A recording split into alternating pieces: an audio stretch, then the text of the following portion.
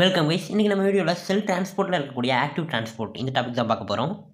Active transport அப்படிங்கிறது நமக்கு அப்ஹில் process அப்படின்னு சொல்லுவாங்க. அதாவது கிரேடியன்ட்லாம் தாண்டி இது ஒரு ட்ராவல் பண்ணும். அது எலக்ட்ரிக்கல் கிரேடியண்ட்டாக இருக்கலாம் அல்லது கெமிக்கல் கிரேடியண்ட்டாக இருக்கலாம். இதுக்கு அகைன்ஸ்டாக வேலை பார்க்கக்கூடிய டிரான்ஸ்போர்ட்டு தான் நம்ம ஆக்டிவ் டிரான்ஸ்போர்ட் அப்படின்னு சொல்லுவோம். இது ஆக்சுவலாக ஒரு அப்ஹில் ப்ராசஸ், அதாவது லோவிலேருந்து ஹைக்கு ட்ராவல் பண்ணும். அப்ஹில் இதுக்கு எனர்ஜி தேவைப்படும். அது ஏடிபி, அடினோசின் ட்ரைபாஸ்பேட். இந்த ஆக்டிவ் டிரான்ஸ்போர்ட் ஃபெசிலிட்டேட் டிஃப்யூசன் மாதிரியே இருக்குது அப்படின்னு சொல்லுவீங்க. ஆனால் அதுக்கு இல்லை அப்படின்னு சொல்கிறதுக்கு ஒரு 2 பாயிண்ட். இதுலேயும் கேரியர் ப்ரோட்டீன் இருக்கும், அதுலேயும் கேரியர் ப்ரோட்டீன் இருக்கும். ஆனால் அங்கே எனர்ஜி தேவைப்படாது. இந்த ஆக்டிவ் டிரான்ஸ்போர்ட்டில் எனர்ஜி தேவைப்படும், எனர்ஜி யூட்டிலைஸ் ஆகும். அடுத்ததாக அங்கே கான்சன்ட்ரேஷன் கிரேடியன்ட் எங்கிட்டு இருக்கோ அந்த பக்கத்து தான் ட்ராவல் ஆகும். இது அதுக்கு அகைன்ஸ்டாக ட்ராவல் ஆகுது. Electrical gradient, concentration gradient. Okay, இப்போ ஆக்டிவ் டிரான்ஸ்போர்ட்டில் 2 வகையான கேரியர் ப்ரோட்டீன் இருப்பாங்க. ஒன்று யூனிபோர்ட், இன்னொன்று சிம்போர்ட். சிம்போர்ட்டை ஆன்டிபோர்ட் அப்படின்னு கூட சொல்லிக்கலாம். ஆன்டி. இப்போ யூனிபோர்ட் அப்படின்னா ஒரே ஒரு சப்ஸ்டன்ஸை ஒரே ஒரு டைரெக்ஷனில் மட்டும் ட்ராவல் பண்ணும். சிம்போர்ட் அப்படின்னா 2 வகையான சப்ஸ்டன்ஸை ஒரே டைரெக்ஷனில், இப்படி அட் அ டைமில் ஒரே டைரெக்ஷனில். ஆன்டிபோர்ட் அப்படின்னா 2 வகையான சப்ஸ்டன்ஸை டிஃப்ரெண்ட்டான டைரெக்ஷனில் ட்ராவல் பண்ணும். சிம்பிள் அப்படின்னு சொல்லலாம். யூனிபோர்ட் அப்படின்னா இப்படி, சிம்போர்ட் அப்படின்னா இப்படி, ஆன்டிபோர்ட் அப்படின்னா இப்படி ஒன்று, இப்படி ஒன்று. இதெல்லாம் ஆக்டிவ் டிரான்ஸ்போர்ட்டில் வரக்கூடிய கேரியர் ப்ரோட்டீன்ஸ். யூனிபோர்ட், symport and ஆன்டிபோர்ட். இது 2 ஒரே மாதிரி கூட வச்சுக்கலாம், சிம்போர்ட்டையும் ஆன்டிபோர்ட்டையும். சிம் அப்படின்னா சேம் டைரெக்ஷன், ஆன்டி அப்படின்னா ஆப்போசிட் டைரெக்ஷன். அது மட்டும் தான் டிஃப்ரென்ஸ். போர்ட் அப்படின்னா நமக்கே தெரியும், ட்ராவல் அப்படின்னு. அது கேரி பண்ணிட்டு போகிற ஒரு இது. இப்போது ஒரு சப்ஸ்டன்ஸ் நம்ம ஆக்டிவ் டிரான்ஸ்போர்ட் பண்ண போகிறோம் அப்படின்னா அந்த சப்ஸ்டன்ஸ் என்ன ஆகும் அப்படின்னா ஃபஸ்ட்டு செல் மெம்பரைன் பக்கத்தில் வரும். அந்த செல் மெம்பரைனில் தான் நமக்கு இந்த ப்ரோட்டீன் கேரியர் ப்ரோட்டீன்ஸ்லாம் இருக்கும். அந்த இடத்துல சப்ஸ்டன்ஸ் ப்ரோட்டீன் காம்ப்ளெக்ஸ் ஒன்று ஃபார்ம் பண்ணும். அந்த சப்ஸ்டன்ஸ் ப்ரோட்டீன் காம்ப்ளெக்ஸ் தான் செல்ஸ் மெம்பரைனுக்குள்ளே ட்ராவல் ஆகி உள்ளே வரும். உள்ளே வரும்பொழுது அந்த சப்ஸ்டன்ஸ் மட்டும் உள்ளே போயிட்டு அந்த கேரியர் ப்ரோட்டீன் அப்படியே அந்த இடத்துல இருந்துடும். மறுபடியும் அந்த கேரியர் ப்ரோட்டீன் செல்லோட அவுட்டர் சைடு இருக்கும். இதில் ட்ராவல் ஆகக்கூடியது அயான்ஸாக மட்டும் இல்லை, நான் அயானிக் ஃபார்மில் கூட சப்ஸ்டன்ஸை ஆக்டிவ் டிரான்ஸ்போர்ட்டில் ட்ராவல் பண்ண முடியும். இப்போ அயானிக் ப்ராடக்ட் இதில் பார்த்தோம்னா sodium, potassium, calcium, hydrogen, chloride இந்த மாதிரிலாம் வரும். நான் அயானிக் ஃபார்மில் குளுக்கோஸ், அமினோ ஆசிட், யூரியா வருவாங்க. Amino acid, urea. இப்போ ஆக்டிவ் டிரான்ஸ்போர்ட் 2 வகையில் நடக்குது. ஒன்று பிரைமரி ஆக்டிவ் டிரான்ஸ்போர்ட், இன்னொன்று secondary active transport. Primary and secondary. இது மட்டும் இல்லை, ஒரு சில ஸ்பெஷல் டைப்ஸ் இருக்குது. அது என்னென்னு பார்த்தோம்னா எண்டோசைட்டோசிஸ், எக்ஸோசைட்டோசிஸ் அண்டு டிரான்சைட்டோசிஸ். அதை நம்ம தனியாக பார்த்துக்கலாம். Primary active transport. இப்போ நமக்கு சோடியம் பொட்டாசியம் பம்ப்பு அதை பற்றி கொஞ்சம் டீட்டெயிலாக பார்க்கலாம். சோடியமும் சரி, பொட்டாசியமும் சரி, நமக்கு இந்த பம்பு மூலமாக தான் டிரான்ஸ்போர்ட் ஆவாங்க. இதை NAK ஏடிபேஸ் பம்ப் அப்படின்னு கூட சொல்லுவாங்க. அல்லது பம்புன்னு சொல்லாமல் வெறும் NAK ஏடிபேஸ் அப்படின்னு மட்டும் சொல்லுவாங்க. இதில் அந்த சோடியம் பொட்டாசியம் பற்றி மட்டும் நம்ம இப்போ பார்க்கலாம். இதில் சோடியமை இன்சைடு டு அவுட் சைடு அப்படி ட்ராவல் பண்ணும். Inside to out side, cell தானே inside to out side. பொட்டாசியமை out side to inside இப்படி டிரான்ஸ்போர்ட் பண்ணும். ஓகே, அடுத்ததாக நம்ம ப்ரைமரியில் கால்சியம் அயான்ஸ் டிரான்ஸ்போர்ட் பண்ணுவாங்க, ஹைட்ரஜன் அயான் டிரான்ஸ்போர்ட் பண்ணுவாங்க. ஓகேவா? ஓகே, இப்போ இந்த பம்பை பற்றி கொஞ்சம் டீட்டெயில் பார்க்கலாம். சோடியம் பொட்டாசியம் பம்பில் 2 வகையான சப்யூனிட் இருக்கும். ஒன்று ஆல்ஃபா சப்யூனிட், இன்னொன்று பீட்டா சப்யூனிட். ஆல்ஃபா சப்யூனிட்டுக்கு ஃபங்க்ஷன் என்னன்னு தெரியும், பீட்டா சப்யூனிட்டுக்கு என்ன நடக்குது அப்படின்னு தெரியாது. இந்த ஆல்ஃபாவில் தான் பார்த்தோம்னா டிரான்ஸ்போர்ட் நடக்குது. இந்த NA அண்டு K அந்த டிரான்ஸ்போர்ட் நடக்குது. இந்த ஆல்ஃபா சப்யூனிட்டில் மொத்தம் 6 சைட்ஸ், 6 இடங்கள் இருக்குது. 6 சைட்ஸ். இதில் 3 receptor, sodium அயானோட 3 receptor sides NAக்காக. பொட்டாசியமுக்கு 2 receptors பொட்டாசியமுக்காக. இது ரெண்டுமே பார்த்தோம்னா இது இன்னர் சைடு, அதாவது சைட்டோபிளாசம் இருக்க சைடு இருக்கும். இது அவுட்டர் சைடு இருக்கும். ஓகேவா? எக்ஸ்ட்ரா செல்லுலர் ஃப்ளூயிடை நோக்கி அவுட்டர் சைடில் இருக்கும். அடுத்ததாக இன்னும் ஒரு சைடு என்ன அப்படின்னா அடினோசின் ட்ரைபாஸ்பேட்டேஸ் ஏடிபேஸ். ஓகேவா? இந்த என்சைமுக்காக ஒரு சைட் இருக்கும். இது சோடியமுக்கு பக்கத்தில், அதாவது இன்னர் சைடு தான் இருக்கும்.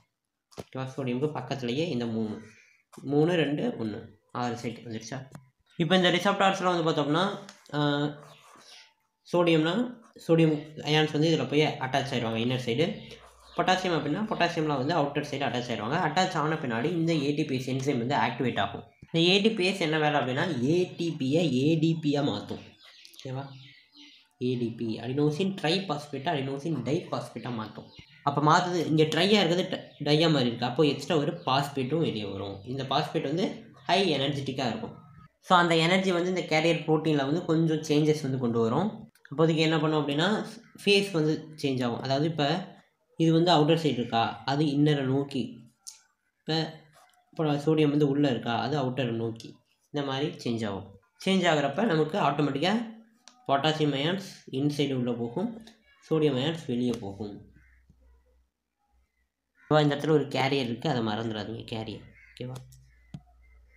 ஓகே, இப்போ ஒன்ஸ் வந்து இந்த ப்ராசஸ் நடக்குது, இது வந்து இன்சைடு வருது, இது அவுட் சைட் போகுது அப்படின்னா ஒன் நெட் சார்ஜ் வந்து நடக்கும். ஓகேவா? லாஸ் ஆகும். ஒன் பாசிட்டிவ் சார்ஜ் வந்து லாஸ் ஆகும், பாசிட்டிவ் அயான். சப்போஸ் இது வந்து ரொம்ப நேரம் நடந்துக்கிட்டே இருக்குது அப்படின்னா பாசிட்டிவ் சார்ஜ் கொஞ்சம் கொஞ்சமாக லாஸ் ஆகிட்டே இருக்கும். செல்லுக்குள்ளே வந்து நெகட்டிவ் சார்ஜ் வந்து இன்க்ரீஸ் ஆக ஆரம்பிக்கும். ஸோ அந்த இதை தான் நம்ம வந்து எலக்ட்ரோஜெனிக் ஆக்டிவிட்டி அப்படின்னு சொல்லுவோம். ஓகேவா? அதோட சார்ஜ் பாசிட்டிவ் சார்ஜை லாஸ் பண்ணிகிட்டே வரனால உள்ள நெகட்டிவ் ஆகும். எலக்ட்ரோஜெனிக் activity of sodium potassium pump. அடுத்ததாக கால்சியம். கால்சியம் வந்து பார்த்தோம் அப்படின்னா கால்சியம் பம்பு மூலமாக தான் நமக்கு ஆக்டிவ் டிரான்ஸ்போர்ட் நடக்கும். இந்த கால்சியம் பம்பு வந்து பார்த்தோம் அப்படின்னா சார்கோபிளாஸ்மிக் ரெட்டிகுலம் மசில்ஸு மைட்டோகாண்ட்ரியா அங்கெல்லாம் வந்து இந்த கால்சியம் பம்ப் வந்து இருக்கும். அதாவது செல்லோட ஆர்கனல்ஸுக்கு கால்சியம் மூவ் பண்ண வேலையை இந்த கால்சியம் பம்பு தான் பார்க்குது. அடுத்ததாக ஹைட்ரஜன் பம்பு. அதாவது ஹைட்ரஜன் தான் இங்கே கேரியர் ப்ரோட்டீன் இருப்பாங்க, அந்த இதை தான் நம்ம ஹைட்ரஜன் அப்படின்னு சொல்லுவோம். இதில் ஹைட்ரஜன் அயான்ஸ் வந்து ட்ராவல் ஆவாங்க. ஆக்டிவ்லி ட்ராவல் அப்படின்னா வேற ஒன்றும் இல்லை, லோ டு ஹை. ஓகேவா? ஆக்டிவ்லி ட்ராவல் பண்ணுவாங்க. இது எல்லாத்துக்குமே வந்து பார்த்தோம்னா ஏடிபிஎஸ்ல இருந்து தான் நமக்கு எனர்ஜி கிடைக்குது. ஏடிபிஎஸ் அப்படின்ற ஒரு என்சைம் இதுக்கு தான். இந்த ஹைட்ரஜன் பம்ப் வந்து பார்த்தோம்னா ஸ்டொமக் அண்டு கிட்னியில் வந்து இருக்கும். நமக்கே தெரியும் ஸ்டொமக்லையும் சரி ஹைட்ரோக்ளோரிக் ஆசிட் இருக்குது, கிட்னிலையும் ஹைட்ரஜன் அயான்ஸ் வந்து பிளட்டுக்கு ட்ராவல் ஆகும், பிளட்லேருந்து யூரைனுக்கு ட்ராவல் ஆகும். ஓகேவா? அடுத்ததாக செகண்டரி ஆக்டிவ் டிரான்ஸ்போர்ட் வந்து பார்த்தோம்னா ரெண்டு டைப்பாக நடக்கும். ஒன்று வந்து கோ டிரான்ஸ்போர்ட், இன்னொன்று கவுண்டர் டிரான்ஸ்போர்ட். கோ அப்படின்னா சேர்ந்து போகிறது, கவுண்டர் அப்படின்னா எதிர்த்து போகிறது. செகண்டரி டிரான்ஸ்போர்ட்டில் எப்போவுமே வந்து வரக்கூடிய சப்ஸ்டன்ஸ் வந்து சோடியம் கூட ஆட் ஆகி தான் வரும். இப்போ சோடியம் கூடவே தான் இன்னொரு, அதாவது சோடியம் தான் நமக்கு ஆக்டிவாக டிரான்ஸ்போர்ட் ஆக போகிறாங்க, அது கூடவே சேர்ந்து இன்னொரு இதுவும் டிரான்ஸ்போர்ட் ஆகி வருவாங்க. அது வந்து சேம் டைரெக்ஷனில் நடக்குது அப்படின்னா அது கோ டிரான்ஸ்போர்ட், அது ஆப்போசிட் டைரெக்ஷனில் நடக்குது அப்படின்னா அது கவுண்டர் டிரான்ஸ்போர்ட். இப்போ கோ டிரான்ஸ்போர்ட்டில் யார் யாரெல்லாம் ட்ராவல் ஆவாங்க அப்படின்னா glucose and amino acids, glucose and amino acids. Counter டிரான்ஸ்போர்ட்டில் யார் யாரெல்லாம் வருவாங்க அப்படின்னா calcium, hydrogen and other products. Calcium, hydrogen. இதில் ரெண்டு ரிசப்டார் சைட்ஸ் வந்து இருக்கும். ஒரு ரிசப்டார் வந்து நம்ம சோடியம் கூட அட்டாச் ஆகிடுவாங்க, இன்னொரு ரிசப்டார் வந்து எந்த இது வந்து தேவையோ கோவாக இருந்தால் குளுக்கோஸ் அண்ட் அமினோ ஆசிட் கூட போய் ரிசீவ் பண்ணும். சப்போஸ் கவுண்டராக இருந்துச்சு அப்படின்னா கால்சியம், ஹைட்ரஜன் இந்த மாதிரி சப்ஸ்டன்ஸ் கூட போய் இது பண்ணும். ஓகேவா? அப்போ ஒரு ரிசப்டார் வந்து கன்ஃபார்ம் ஃபார் சோடியம்.